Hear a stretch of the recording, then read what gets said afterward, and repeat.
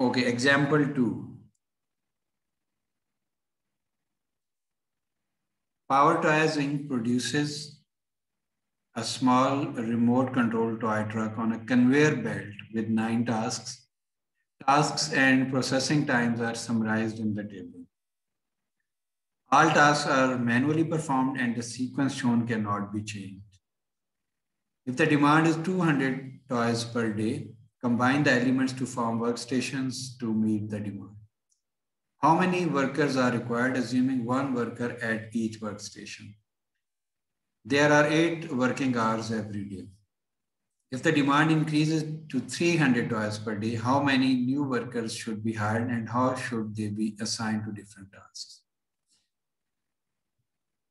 So first we need to find the takt time. So that is the production time per day, in this case, divided by demand per day. So you have to keep the time element same. If you are talking in terms of daily time, so you have to take daily demand. If it is say weekly time, as was in the case of example 1, then it should be weekly demand.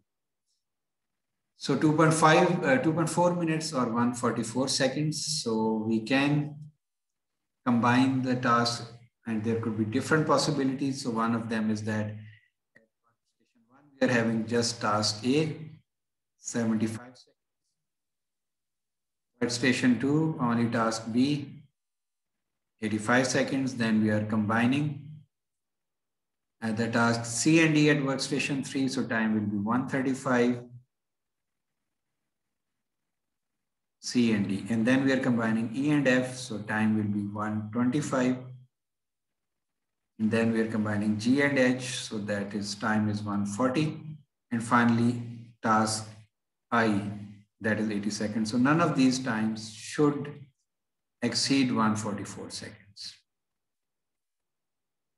Of course, you could think of some other possibility as well. We could, for example, have task A, B, and C as workstation 1, 2, and 3, and then we could combine, say, D and D instead of C and D. So there could be other possibilities as well.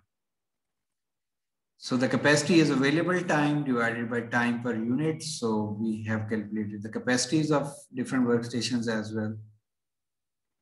And workstation 5 has the minimum capacity, 205, but the demand is 200, so we can meet the demand.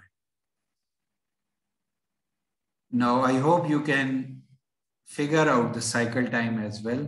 So as we are assuming one worker at every workstation, so the cycle time is 140. So that 140 is, of course, 140 is less than 144.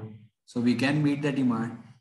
And after first part, there will be a part coming out of the assembly line after every 140 seconds. So I hope that point is clear.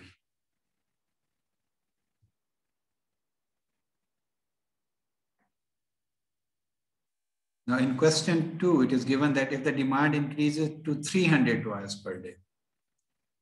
So you could see here that these are the 3 workstations, 3, 4, and 5, that are having capacity less than 300. So we have to increase the capacity of these 3 workstations, 3, 4, and 5, in order to meet the demand. So simply we can add 1 worker to each of these workstations to increase the capacity. So these are the workstation that we will be having. So workstation 1, 2, 3, 4, 5, and 6, and the tasks that will be performed at each workstation. We have to add worker at each of these 3 workstations. So simply the capacity will double. So these are the new capacities, and now the workstation 2 is the bottleneck. That has the capacity of 338, but that is greater than 300, so we can easily meet the demand. In fact, we will have some idle time and we will either have some idle time or we will have some overproduction. And you should have noticed that for a demand of 200, the takt time was 144. And as the demand has increased, the takt time has reduced.